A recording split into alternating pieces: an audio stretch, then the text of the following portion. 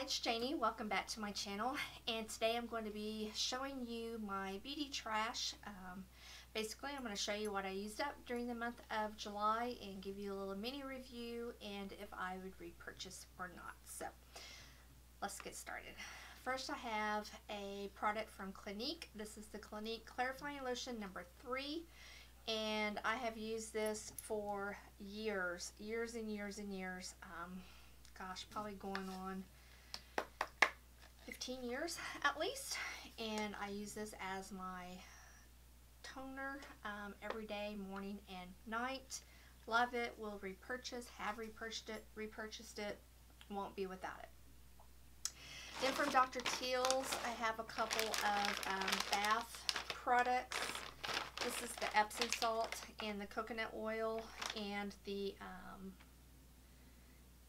one that has milk and honey in it. I love both of them.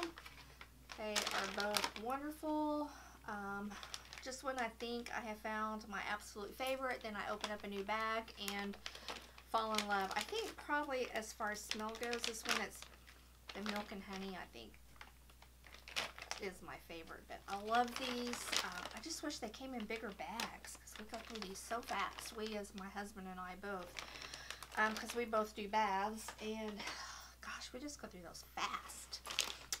Makeup remover wipe, I've talked about these time and time again. We'll repurchase those. My favorite cotton rounds, this is the Ulta Beauty brand, and it's the exfoliating cotton rounds. I definitely repurchase these. I like my cotton rounds to have some texture on them to help with exfoliation of the skin. Then I have a shower product from Victoria's Secret. This is the pink Pretty and Pure 2-in Wash and Scrub. I wouldn't repurchase. I don't even know if they even still carry this or not. I've had this for a long time. I'm trying to really get through the rest of my shower stuff that I have. And after that, then there's just one product that I'm going to stick with. But anyway. Oh, I finished up a bottle of vitamins. This is the Sugar Bear hair vitamins, and I did finish up another bottle of those. Come on now, focus on there so they can see. I don't know if you'll be able to because it's like white on white. Anyway, the hair vitamins, I do like those. I like the way they taste. They're a little gummy in the shape of a bear, and I do like those. Then from, I'm not really for sure what brand this is. What brand is this? Anyway, it's a Korean brand. I did order this off of Peach and Lily back during Cyber Monday, Black Friday, that sale time. It's the Skin Renewal Program, the AHA 8% Peeling Serum. And I did enjoy this. And I don't know if I would repurchase it or not. I did like the delivery system though of this, because when you tightened your lid down, okay, come on, let's get back in focus. There you go. When you tighten your lid down, this little knob pushes down, and then when you open it, it would open up, and then it would have your stopper or your dropper, I mean, would be full of product. So was able to get every last. I have another product from Clinique, a little deluxe sample size of this Youth Surge SPF 15. In my younger years, this was a good moisturizer, but as I've gotten older and a little bit more wrinkly, just not a product that works as best for me now, but definitely is a good skincare line to start out with. I did finish one of my Urban Decay All-Nighter Makeup Setting Sprays, the long lasting. This is the original one. I have several of these in backup, and I hope, gosh, I've heard that the new formulation is not as good as this one, so I still have been able to been finding it like at Nordstrom Rack and at Sephora online, so I might end up buying a couple more just so I have even some more backups of that. Then from Cover FX is a primer. This is the Anti-Age Smoothing Eye Primer. This was a really big container for being an eye primer, and to be honest with you, when I first got this, I thought it was a face primer, and for a long time I used it as a face primer before I realized that it said eye primer. And I cut it so I could get all of it out. But yeah, it was a nice face primer. I didn't really care for it as far as an eye primer, but I liked it for all over the face. Oh, here we are, a lip balm from Maybelline. This is the Dr. Rescue Baby Lips. I did finish that up. That took a very, very, very long time to get rid of that because I just use it of the morning. But by golly, it's done and we're good. Then I have from Sephora the Rose Sleeping Pack. And my suggestion to you on this is just to open it up just a little ways and get some of the product out, because there's enough product in here to use it 2, maybe 3 times. So don't open this thing all the way up. Don't take the whole thing off like that. Just open it part way so that you can preserve the product in here, and you can use it like 3 nights in a row. And I really do like that one. A very good sleeping mask, and it's inexpensive. That little container is $5. So if you do it like I say and just open it little ways, you can get a lot of uses out of it. Oh gosh, here's a product that I absolutely love. This is from Kate Somerville. It's the Exfoliate Intensive Exfoliating Treatment. I try to always get these when there's a travel pack, or if they are a 100-point perk or anything like that, or if they're on sale from Sephora or wherever I can get a discount on these. I really, really do like this product and recommend it. I think I featured this in a favorites video not too long ago. Finished up a foundation from Tarte, and this is the Amazonian Colored Clay Liquid Foundation in the color Fair. I really did like this, and I'm not that big of a Tarte fan. I found that out after purchasing tons and tons of Tarte makeup, just discovering that it doesn't really work for me. But this did. I really did enjoy it and was going to repurchase it, and it's discontinued. I was able to find on QVC where they had a few left. They had 2 colors, which one of them being the color Fair. But I didn't order it because I thought, well, you know, if you can't get it after that, then there's no point. So anyway, but it was a good foundation, and it seemed like every time I wore it in videos, I would always get compliments on my skin. Anyway, I have a roller ball of some perfume. This is the Kat Von D Saint perfume. This is the original one that I've had for a very long time. I didn't really care for it because I'm just not a big fan of overly vanilla scented perfumes, and this really had a strong scent of vanilla. And I have smelt the new one, and it doesn't smell anything like this, which I know the die-hard fans of this are very, very sad, but those of us that didn't really care for it are okay with it not smelling the same. I know. Now this guy, this is my absolutely favorite. This is probably what I would consider my signature scent. And this is from Clinique, and it's the Happy perfume. I've worn this for going on 15 years and love it. Every time I wear it, I get compliments. Every time I go to do my laundry and I smell it on my clothes, I think, oh, that smells so good. I absolutely, positively love it, and will repurchase. I have a full bottle of it right now that I'm working on. But when that goes, I will definitely purchase it. Oh, I have a beauty sponge. This is from the Real Techniques. This is my favorite beauty sponge. I like these better than I do the beauty blenders. So, and it looks really gross, doesn't it? Ugh, it's nasty. The only thing about those is they get kind of wore out pretty quick. But anyway.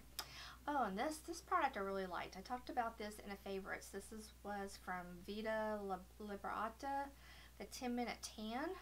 Oh, I really did like this. I got this little deluxe sample at Sephora, not Sephora, Ulta, as a little freebie, and I really, really, really did like that. Very much so. Have a little razor that it's doled out. This is, ordered this off of Amazon. It's called Tinkle. Anyway, it's supposed to be for eyebrows. I don't use it on my eyebrows. I use it to defuzz the face.